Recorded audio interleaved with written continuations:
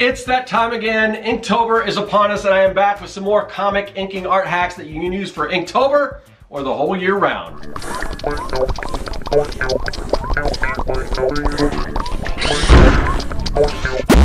Greetings everyone, welcome to the underground layer where we bring our creations to life. I'm Scott with Serkworks Art Labs. I'm a professional illustrator, designer, and mad creator because you have to be a little crazy to do this thing called art. If you are an artist, then you know that October means Inktober, and if you're like me, a comic book artist, then inking is like a 365 day of the year thing, something I do all the time, one of my favorite pastimes, something I'm very familiar with. So I have a lot of hacks that I have accumulated over the past, I don't know how many years, doing comic book art, inking specifically, and I want to share some of those with you that I haven't talked about before. Now I have done one other video, so if you're watching this video and there's some tips that you're like, why didn't he talk about this? This is a great tip. He totally forgot about it. It probably is in the other video, but I do have some new ones, but this is sort of a, you know, a companion to that other video. I will put a link to that at the end of this video so you can watch both of them, get the full experience. But before I get into it, I want to just mention real quickly that these are traditional art hacks. If you are doing Inktober digitally, these may not work out so well for you. Now, I also do digital inking. Actually, lately I've been doing a lot of digital inking. I'm really starting to enjoy it, but there's still nothing quite like that feel of the ink on paper that I get from inking traditionally. And the reason why I don't do digital art hacks is because I really don't know how. I mean, it's kind of like those would just be shortcuts or, you know, recommendations on brushes and things like that. But to me, art hacks are something that you do in a roundabout way, something that's a little unorthodox or that just isn't exactly the way you're supposed to, using tools in a way that weren't intended or whatever. And with digital, it's a little different story. So although I am a fan of digital inking as well, I kind of bridge the gap between those two worlds. These tips are particularly for traditional inking. So with that being said, now that you know what the video is all about, I'm going to get to these inking art hacks. All right, tip number one, set it and forget it. So maybe you've seen on previous videos, I use these little bottle caps. They're just water bottle caps. I put my ink in them. The problem is they can kind of get kicked around and they can spill and everything. You don't want that. So what I've done here is I've got a piece of cardboard. This is basically just a comic book backer board that I've cut in half. And then I've got a glue gun here. I'm just gonna add a little bit of glue to the bottom of this. And I'm just gonna set it right down on this cardboard. And it doesn't take long for it to set. Now, as you can see, you know, it's not going to go anywhere. And this serves sort of a dual purpose. So here, let me get some ink out. Just drop some ink in there. Now I've got my, I've got my ink. I've got a little reservoir for my ink. I got my brush, and I also have something that I can use to kind of wipe out and make sure I've got the right amount of ink. So, and you can keep reusing these. You probably got a lot of bottle caps, just start saving them up, and you probably have some cardboard. So when you fill this thing up, on to the next one. And it recycles it a bit, and then you can probably throw that in the recycle bin. But there you go. This is tip number two, Droppin crackle. So on the last time I did an inking hack video, I showed you how to do some Kirby crackle style dots using Q-tips. That's still a pretty good hack. The problem is because the Q-tips have that fiber on it, sometimes that can get in the ink. So here's another solution that you can try out. Now, if you use ink that comes in a dropper like this, you probably got a little eyedropper. Just a word of advice, the Higgins Black Magic doesn't really work for this. If you notice, the Higgins Black Magic dropper is very hard plastic, especially here on the top. But if you have something like a Dr. P.H. Martin's or a FW or any kind of eyedropper like this, if you take your eyedropper, just drop it in the ink a little, and then I'm just gonna practice a little on this page, but you can see, and just depending on how hard you press, so I'm gonna press harder, you get bigger dots, but you can press a little bit like that, or you can press harder. It also depends how much ink you have on. You gotta watch out, you get a little splatter. The good thing about ink is you can correct that stuff, and sometimes that might even be an effect you like, but just another way to get that Kirby crackle effect. All right, tip number 3 is color coding. Now, if you're like me and you use microns or Copic multi-liner pens or whatever for some of your inking, you'll notice that there's all kinds of different sizes, but really at first glance they look pretty identical. You have to go through and, oh, there's a number 8, we got a number 005, whatever, or you can look at the tips. But usually when you've got pens sitting around, I mean, sometimes you just want to grab a pen, you don't want to have to look at it and figure out which pen it is. So what I like to do is I just get some of this color electrical tape. You can get this probably at a dollar store or any place that's, or any kind of color tape or any way to mark your markers. And what I'll do is I'll take a piece off here. So I'll just get a little piece of red here, cut a piece of that off, and then let's see, let's just get, and just put a little band of color on it. So that way, once you get enough of these and you've got different colors for each one, and all you have to do is remember, oh, my 8 is my green. And you can just, again, at first glance, oh, that's the one I need. That's the one I use all the time, instead of having to kind of look through it and everything. So just a little hack on a way to organize and kind of speed up the process when digging through pens. On to hack 4, disposable no more. This is another micron hack. So if you use microns, you know that they're disposable. Once they run out of ink, there's pretty much not much you can do with them. This one's starting to lose some of the ink in it, but that's not really true. There is a way to refill microns. So I'm going to show you how to do it. So you're going to need an X-Acto knife, and I don't know if you can see this, but right here there's a little piece here. There's the metal tip part here and the plastic, and here's another, I guess, a bonus hack. But in storing your X-Acto knives, I just store mine like that, just so they don't poke at me. And it's still sharp enough that I can take that, and I just kind of push that through here, and I've just popped that off here, if you can see that. And then we're going to set that aside. So as you can see, there's a little reservoir there. And what I'm going to do is I am going to get some ink. I've got this Deleter Black. Deleter Black, probably my favorite ink to use. It's not a super thick ink, and because of that, it tends to work well in microns. Typically, microns have a little bit of a thinner ink. So I'm going to use some of that. And I've just got a little pipette here. You can use an eyedropper or whatever you decide to use. That's probably too much ink. We don't want a whole lot, but that'll fit right in there. And I'm just going to drop some in a little bit at a time. You don't want too much, like maybe like 3 drops. There you go. All right, then we're going to take and we're going to just pop that back on there. We'll kind of wipe it off here. All right. And then just to let the ink flow, you probably want to hold it up here for a little bit, or you can set it on something just to let that drain back into the tip of the marker here, or the pen. And then you're going to notice it's really smooth now. So yeah, just a great hack. So why throw away those old microns? I mean, they don't hold, but they seem like they go down pretty well, and they're not that cheap. So my advice is to refill them. We're at the halfway point. This is hack number 5, not just for drinking. Now, I'm always on the go, and when I am on the go, typically I bring my brushes with me. A lot of times I have a little pouch that I carry them along with my pens and things like that. Unfortunately, where pens can go bang around inside those pouches, brushes not so much. You don't want them to get damaged. And some brushes do come with this little plastic sleeve. This one has one, and those are great. They don't all have that, and sometimes you lose them or whatever, or whatever the case is. But and I don't know exactly where to find these, so what I do is I just get some drinking straws here, and real easy hack that you can do, I just cut them about like right there, and then you can see this is my Winsor Newton Series 7. I'll pop that on there, and it fits nice and snug. It's not going to hurt. It's not coming off unless you pull it off. Now, of course, some brushes are a little smaller, so let me cut a piece off here and you can see what I'm talking about.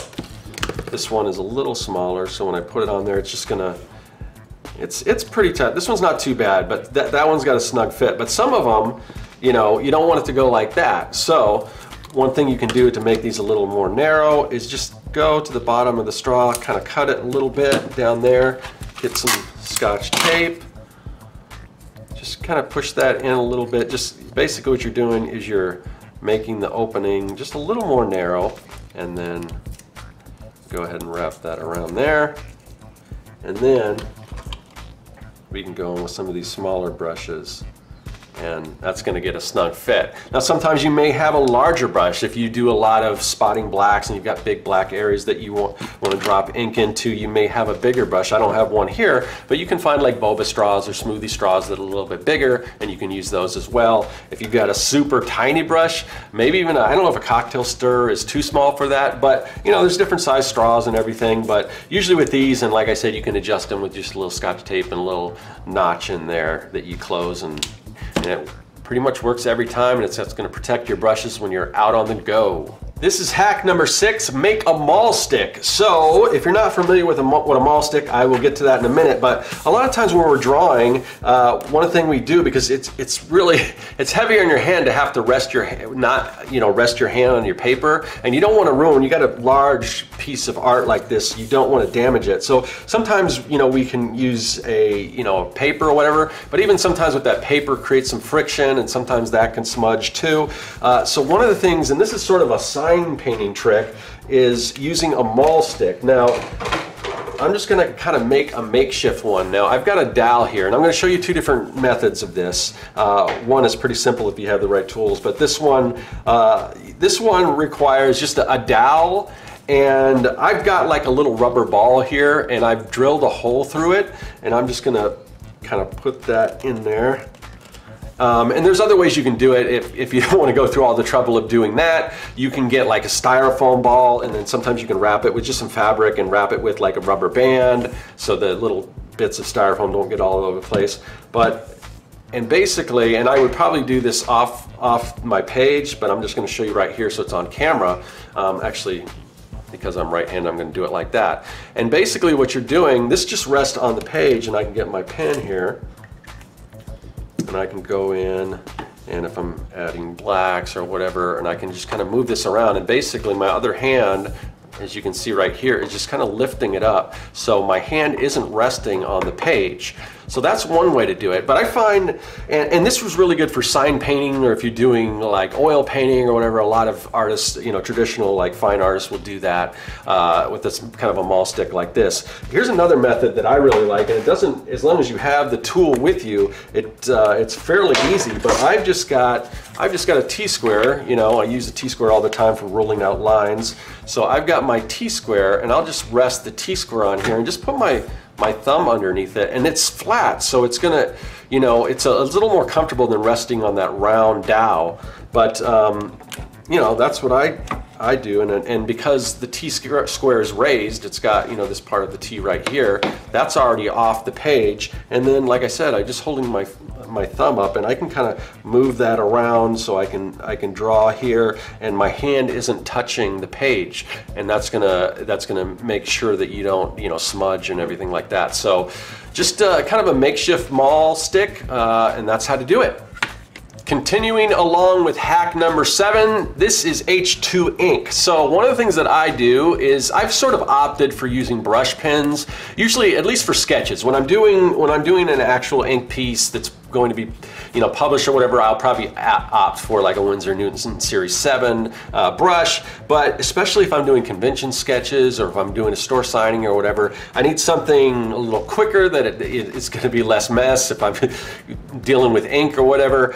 And brush pens work really well, and you don't have to keep dipping in and everything, so they're a little more expedient. They're really good for convention sketches. Brush pens can be a little pricey. There's a cheaper alternative. Actually, you can pick up these like water brushes really cheap, and typically what they're used for is you load them with water, and they're for watercolors. So, you know, you put water in the little cartridge here, you just you know, fill that up with water, and then you get your watercolors and you dip it in, and then, you know, and then you're off doing watercolor with this water brush. But one thing that some people have figured this out, not everyone though, but you can fill these up with ink. So just get your favorite ink, just like the hack I showed you before. Get little pipette or whatever, or eyedropper. And the good thing about these is they tend to hold, because they're made for water, they tend to hold a lot more ink than your standard brush pen. So it's just another option. It can be a cheaper option, and especially, you know, if you don't want to use all of your brush pen up for like bit larger areas, that's what I typically use this for. It's really good because it holds a lot of ink, and I can go in and I can spot blacks and things like that if I'm working on a larger area with black ink. So yeah, refill or just fill up these water brushes with ink, and they work pretty good. All right, we are at hack number 8. This is padding your ruler. Now, I've showed a few different ways to do this in previous videos, but I've got a new way to do it. And if you do have a ruler like this, you'll know that if you're inking, it always helps to lift your ruler up a little bit off the page so that it's not, you know, it's dragging through the ink and smudging and everything. So like I said, I've showed some other techniques, but here's a new one. I got these little felt pads, and you can buy these pretty much anywhere. I probably got these at a Home Depot or a Walmart or something like that. And they're these little self-adhesive pads. They come in different sizes, different thicknesses, so you can find those. But they're self-adhesive. There's a sticker on the back. You just go ahead and you can pull that off. Hopefully they're coming off here. But typically what they're made for is like furniture or whatever, so they don't scratch things up or whatever. But you can get a couple of these and put one on either side.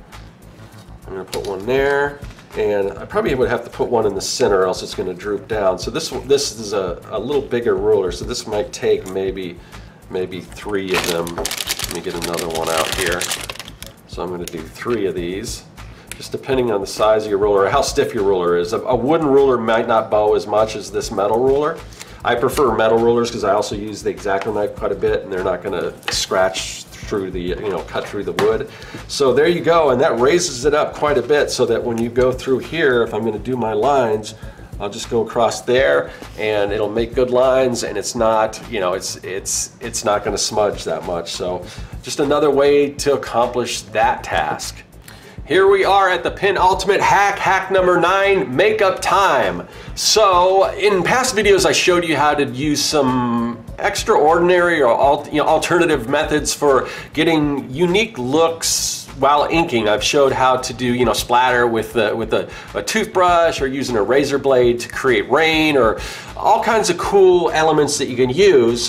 Typically we use a lot of brushes when we're doing inking, but I decided to try something a little differently. Now I got this sort of tip that you can use makeup brushes for like faux finishing. These are relatively cheap. I think it was maybe $8 for this big thing of brushes. They're makeup brushes, and there's all kinds of different things. So I just thought, you know, one of the fun things about, you know, being an inker is just experimenting with different tools and see what kind of effects you can have. So I would advise, if you're going to play around with these, do it on a separate paper and see what kind of effects you can get, and you may discover, oh, that's a really cool technique. But like I said, and these you don't have to worry about banging up or anything like that, because they're super cheap, and who knows. So let's see what kind of brushes we've got here. We'll experiment with some different things.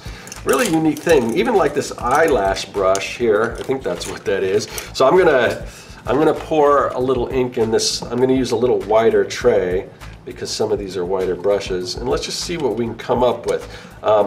The first thing I noticed right here, I showed you earlier how to kind of create a sort of a Kirby crackle look, but this, I don't know what kind of brush this is, but I'm gonna dip some in here. It looks like I could probably, yeah, I could probably do some sort of Kirby crackle-esque stuff like that. It's a little more oblong, but who knows, that may be the look that you're going for. So there's one thing. I'm really curious what kind of effect I can get with this. Maybe even like a wood grain or something. Let's see. I'm gonna do it on the side. So yeah, I mean, you never know. I mean, there could be an instance where you want something like this. I've seen people, you know, certain artists, they just do these crazy stuff. Like, how did you get that, you know, how did you get that look? And you never know. I mean, I'm just gonna get a little on here. You know, look at that. Who knows? And a lot of times, some of this stuff, it may require some masking and things like that. But there, if you want to go crazy with your ink, just try out some experimental, you know, tools and everything. And like I said, you know, that might be good for spotting blacks, and they're super cheap. But look at the fraying you get like that. Look at that. Look, isn't that cool? Imagine what you could do with that. So yeah, play around with this stuff, and I'll leave links to where you can find some makeup brushes, also maybe some of these pipettes and some other things that you can use. But don't be afraid to experiment with different tools and see what kind of effects you can come up with. Okay, we made it, hack number 10, and I saved probably one of the most important ones for last. This comes very handy, and that is brush repair. So I have with me a Winsor Newton Series 7, probably my favorite brush. Unfortunately, this one has seen better days, and they're not, like I said before, they're not cheap brushes, so I try to take good care of them, but with a lot of use, they do get a little banged up. You can see it's sort of lost its tip. It's not as sharp as it used to be. So there's a 3-step process that I want to show you on how to repair this, and it's just using regular tools that you'll have about the house. You can get, you know, there are, you know, brush conditioners and things that you can get, but if you don't happen to have those, these are hacks again. So this is just with ordinary things that you have around the house, like water. So we're going to start off. This is just regular tap water. Now all I'm doing right now is I'm just getting the brush wet. Nothing fancy about that, just like if you were going to actually clean off your brush. So I'm just going to get that nice and wet before I move to the next stage. So yeah, so now that it's wet, I'm just going to set it aside, and then we are going to boil some water. Okay, so I've got a pot of water boiling right now. You want to get it nice and hot. It has to be pretty hot. And then what you're going to do is you're going to get you know, a glass container big enough for your brush or whatever to sit in there. This is a Pyrex, so I know it's not going to get hurt by, I mean, it's not going to crack or anything. It's, you know, heat resistant and everything. So I'm going to pour that boiling water in this and take it back up to the studio. Okay, I got my hot water. The other thing I'm going to need is just some basic hand soap or body soap, whatever you call this stuff. It's just a bar of soap. And try to get it, you know, you probably want to get it unscented. Just your basic soap, and then what I'm going to do is I am going to dip gently just the brush of just the bristles. You don't want to get too far in here because there's actually glue that holds these bristles together, and if you get it too hot, that will melt the glue. So make sure you don't get too far up here in the shaft. You just want to get the bristles wet, and I'm just going to kind of keep that in there in this hot water for, you know, just a little under a minute, maybe 30 seconds, 40 seconds, maybe a minute at the most. Okay, and then once I get that, I'm just going to gently just drag it against the soap, and I'm going to keep doing that, and I'm going to kind of rotate it around a little bit. Yeah, just make sure that you're turning it around. You're just trying to get the soap in between the bristles, and you're curving it. Just try to get the shape as best you can, and then once you get it coated pretty good with soap, you can see close to what you're going for, then you're just going to set it aside. You're not going to touch it. You don't want to wash it off. You just want to set it aside with the soap on it, and you're going to keep it sitting there. And you want to let it sit for a few hours, maybe 4 hours, and so that's what I'm going to do, and we'll come back to it. All right, so our brush has been sitting here for a few hours. Now what we're going to do is we are going to rinse it off with some water, get that soap off. I'm going to run it across a cloth here. And I can already tell it looks a lot better than before. It's pretty sharp. See that? So let's test it out here and get some ink here. Load my brush up with some ink. And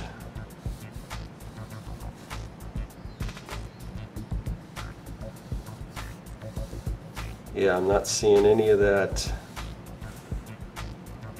Pretty good. I'm not seeing any of those frays or those bristles, so there you go.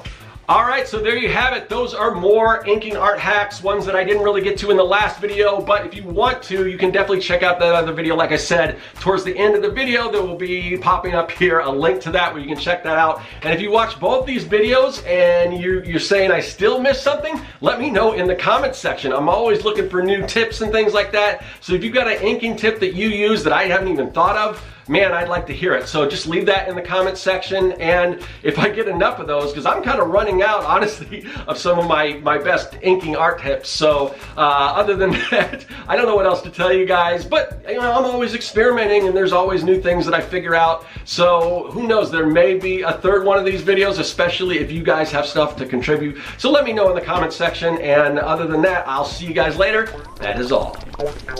Hey, thanks for watching. If you like what you saw and you want to see more, hit that subscribe button. Also, you can follow me at Serkworks on social media, and now you can support the work that I do on Patreon. Do you like making comics? Then go to Serkworks.com and pick up the Comic Maker Starter Kit. It's packed full of fonts, brushes, templates, and more. And best of all, it's totally free.